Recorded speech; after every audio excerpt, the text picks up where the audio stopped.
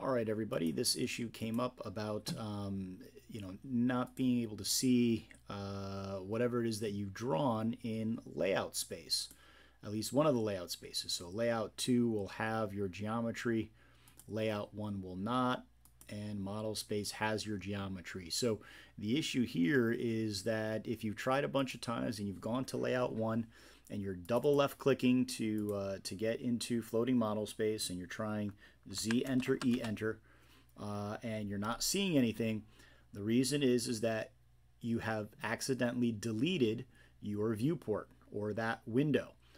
So right now, if you've made your template, you should have a border, but you should also have a viewport in there.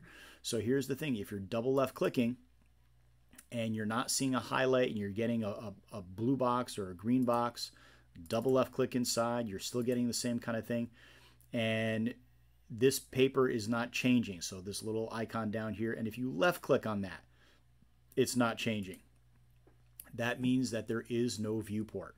Okay, it's a pretty easy fix, but just to show you what it's supposed to look like, right? When you double left click inside, it should highlight. You should see the view cube or the navigation cube, and also the word from paper should change to model. So if I click on model, it changes to paper. If I click on paper, it changes to model. That's what should happen. All right, so how do we get it back? So what you'd have to do, if you did this in the current drawing, not a problem. If you did this in your template, you'd have to open up your template. All right, so you'd go to the Open tab, and you'd go down to Files of Type, and you choose a template, and then you would pick your particular template, and you would open that up. Okay, I'm just going to cancel out of mine because from here the process is pretty much the same. So if that's the case, what you want to do, once you opened up your template, you're going to go to this little drop down here, and you're going to say Show Menu Bar.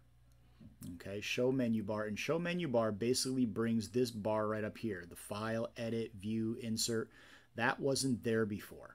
Okay, you just had the ribbon and the ribbon palettes. So what we're going to do is we're going to go to the View portion of the view of the menu bar. Don't get confused with the view here. Okay, this is part of the ribbon and the toolbar. So you're going to go to View from the menu bar, left click. You're going to go to Viewports, and you're going to highlight one viewport. Okay, and once you do that, I'm going to zoom in really tight here and go just outside. You can see that this vertical crosshair is going to go just to the left, and then from the top it's going to be a little bit to the top. So I'm aiming for right about here. Left click, and you can let go, and then I'm going to drag,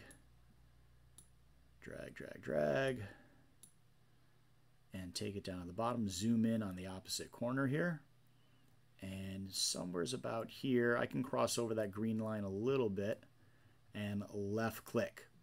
Okay, so now when I do that, I should see my geometry pop in.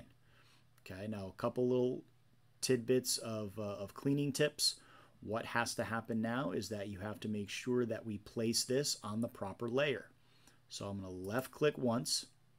I'm going to go to my toolbar, my layers rather, and put it on the viewport layer. Hit escape to get out. All right, and then I'm going to double left click, turn off my grid, which is down here, or F7 on your keyboard, and that should be it. Okay, once you're set with that, you can scale your drawing if you need to. This is just something random that I was working on previously, so I'll just do that. But of course, when you do put your viewport in with your template, you're not going to have any geometry inside the window. So just be aware of that. Okay. So in your template, there should be no geometry drawn in model space, and there should be nothing showing up in any of the layout tabs, and it should look pretty much to what I have here. Once you save it, then you should be all good to go. So make sure you fix it in your template, and if you've got a current drawing, that's open, excuse me, that is not showing, whatever it is that you've drawn, you'll have to do it there as well. So do it once in the drawing and once in the template, so that when you do it in the template, you'll have it for all future drawings, and do it in the current drawing so that you can fix that current drawing and get everything handed in. That's the solution.